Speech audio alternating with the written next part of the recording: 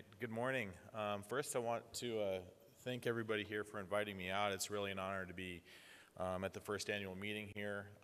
I've been talking with other of the NAS members who are here, and everybody's very impressed so far. Your ability to pull together a multidisciplinary group and based on evidence is really fantastic. So I've been asked to talk a little bit about guidelines and evidence-based practice. The idea of evidence-based practice started a little over 20 years ago with Sackett. He defined it as the conscientious, explicit, and judicious use of the current best evidence in making decisions about the care of the individual patient. It means integrating individual clinical expertise with the best available external clinical evidence from systematic research. So when we take that into our individual practice, there's 4 steps that in general that we take home as practitioners. First, we've got to ask a question. What is that question? How are we going to take care of the patient in front of us? We need to acquire the evidence, we need to appraise the evidence, and then we need to implement that evidence. There's a couple different kinds of questions that we might ask.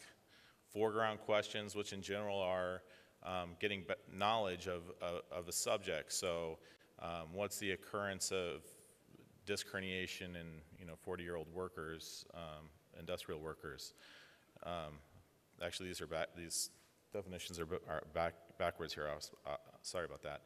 The foreground questions are typically PICO-based, population, intervention, control, and outcome.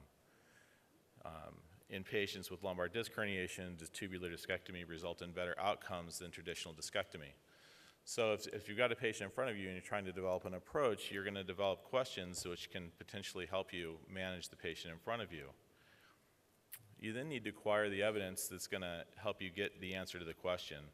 A common way to do that is to go to PubMed and search through the literature, and you can limit that search to systematic reviews or randomized controlled trials to get the best available evidence for an individual question. Next, you would have to appraise that evidence. And I'm not going to go through all the evidence-based medicine steps in the entire appraisal process, but there's a lot that goes into that. Is the study you're looking at, retrospective or prospective? Was it done at multiple centers? Is it a randomized trial? Are the patients and the people who are evaluating that masked? What are the inclusion and exclusion criteria? What kind of statistics did they use, and what kind of outcomes did they use, which is also important.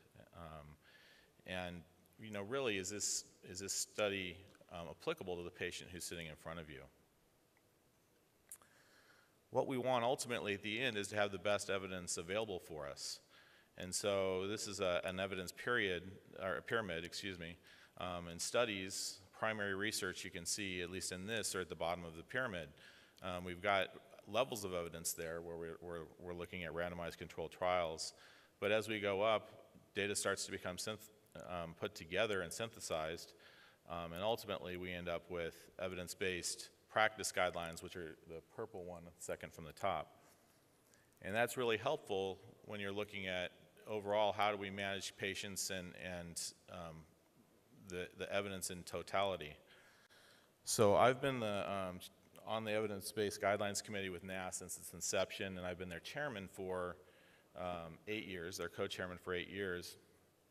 And this is what we do. We develop evidence-based guidelines that are published, and most of you are aware of them. I saw one quoted earlier, which is fantastic. What we do is we ask questions that might be applicable to any multidisciplinary spine practitioner. Our guidelines are divided up into surgical and non-surgical categories, and imaging and rehabilitation. And we ask questions based on the subject in front of us is what would be helpful. We then review all the literature available to make the best recommendations regarding care. The strength of a recommendation is based on the quality of evidence that we have. And using this type of a process, we develop a guideline that provides an easy way for the provider to educate themselves on the best available evidence. When this is followed, it results in better outcomes for patients and better health care, and it can reduce the unnecessary variation between practice. And I really applaud the Saudi Spine Society for implementing an evidence-based guideline in their goals for the future. What this ultimately is to the physician, though, is a huge time saver. It saves you the ability of having to go do this all by yourself, and from an impact on your community, it's going to allow you to have good, consistent care between groups. The process of guidelines is fairly complicated, as you can see on this slide. You've got multiple people, consumers and stakeholders and physicians and all kinds of people working on this, and you know, it's a fairly involved process, and I'm not going to go through the entire process here, only to note that there's a lot that goes into doing this, and so Saudi Spine Society seems to have a very good understanding of this and a dedication to developing guidelines that are going to be applicable to you. When we talk about that, what are the possibilities for these guidelines? Well, you can create them, which is what we do at NAS. The problem is that the good thing about that is we're creating custom guidelines that fit the need as we see it, and as NAS is a multidisciplinary group. But it is time-consuming, resource-intensive, and for anybody who's starting in that process, it's an extensive process and methodologic learning curve. Your other options from the Saudi Spine Society are to adopt, which is basically take existing guidelines and use them as is, or adapt. And it's after talking with some of the members here, that's the option that they've chosen, and it seems to be the best. It takes less time than creating an original guideline. You can create similar questions unique to the setting that you have, and it takes advantage of the work done by the prior group, and the guidelines then will be updated. So if you take an existing guideline, you will do a new literature pull from the articles that have happened since the last one, and you'll have the guideline be updated to the current time frame, which is fantastic. There's 5 steps that go into doing this.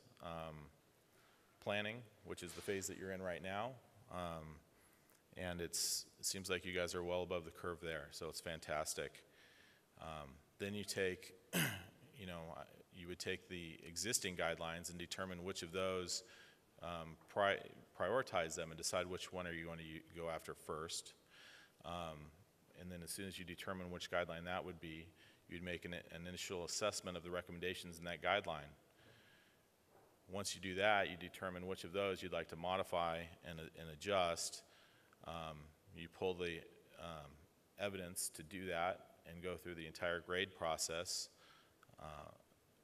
You make the modifications as necessary, publish it for the group, and then evaluate. I ended a little bit early here, but we can. Thank you. Thank you very much, Scott, for this excellent talk.